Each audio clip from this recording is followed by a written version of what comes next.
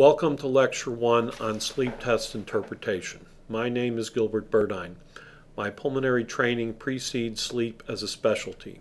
I am largely self-taught from treating patients with sleep-disordered breathing and interpreting sleep tests for 30 years. The target audience for these lectures is the pulmonary fellow. Anyone interested in sleep can gain some practical knowledge from this lecture series. Principles and Practice of Sleep Medicine by Krieger et al. Is a good reference text. In this lecture, I will go through a normal study. One cannot appreciate sleep pathology without an understanding of normal sleep.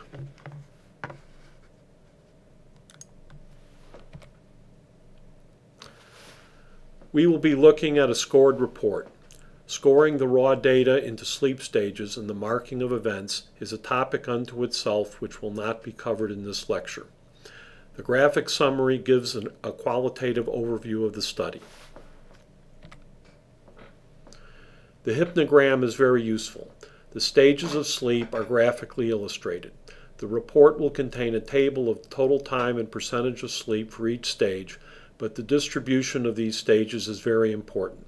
In particular, the distribution of stage REM is very important. While the scored report will contain a table listing the number and index of events, the graphical display of events is very important. Since this patient has very few events, this importance is not apparent. Other cases and other lectures will demonstrate that associations of events with stage REM or supine position may exist.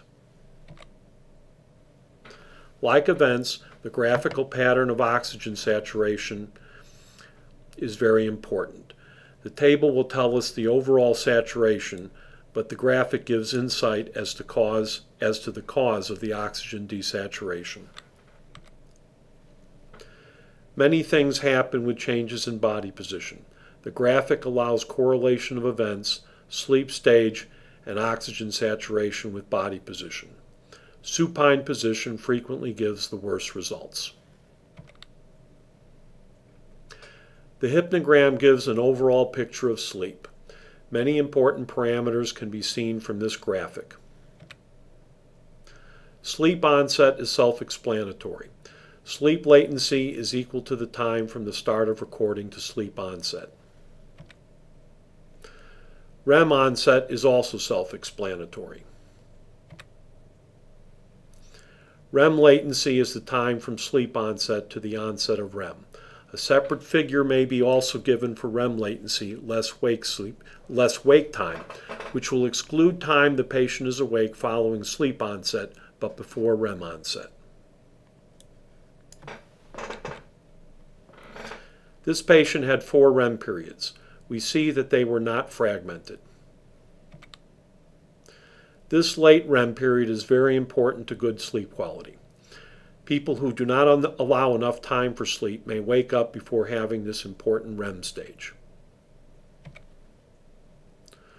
Normal sleep should have 3 to 5 REM periods. They should be roughly the same length and evenly distributed from REM onset to the end of sleep. Data tables within the scored report attach numbers to what we see in the graphic summary. The total recording time is self-explanatory. The sleep period time is the time from sleep onset to the end of the record. The total sleep time is the total time spent in any of the sleep stages. The normal value decreases with age. The sleep efficiency is the ratio of total sleep time to total recording time. A ballpark figure for normal is 85%, but the normal value decreases with age.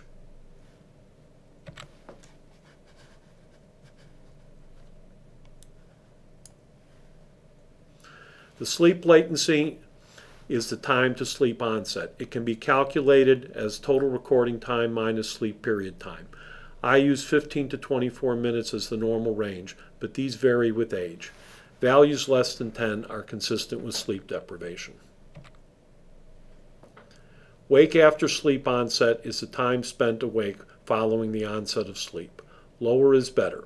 There is a normal increase with age, and the bladder plays a role in this. There should be 3 to 5 REM periods. We can determine spacing and duration from the hypnogram. I use 90 to 120 as the range of normal for REM latency. This decreases with age. Respiratory events are tabulated. Central events are apneas without effort to breathe. Apneas are detected by an absence of airflow. Airflow is usually monitored by a nasal thermistor. Obstructive events are apneas with effort. Effort is usually detected by expansion of the chest. Some systems look for paradoxical motion of the abdomen. The concept for mixed events is self-explanatory. The boundaries are somewhat arbitrary. Hypopneas are minimal breaths that are ineffective for gas exchange.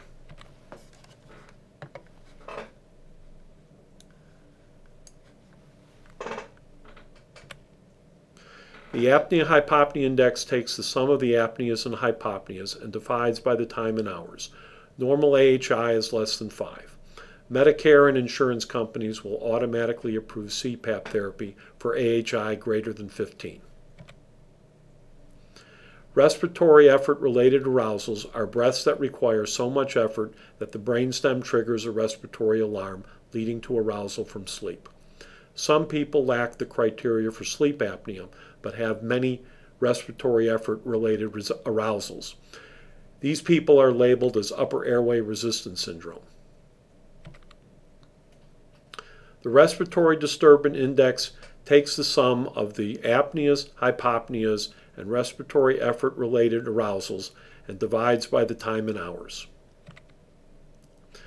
The REM AHI is the AHI during REM sleep. Some patients have few events in non-REM sleep, but many events in REM sleep. These REM events can disrupt REM sleep. This is a normal oximetry and not very exciting. The threshold we use is 90%. This gives us an idea of how much hypoxemia exists. We see the oxygen saturation abruptly improved with a change in body position. Body position will often be the precipitating factor for hypoxemia. Not much happened here. This is expected in normal subjects. This is an artifact. The probe may have come off the finger.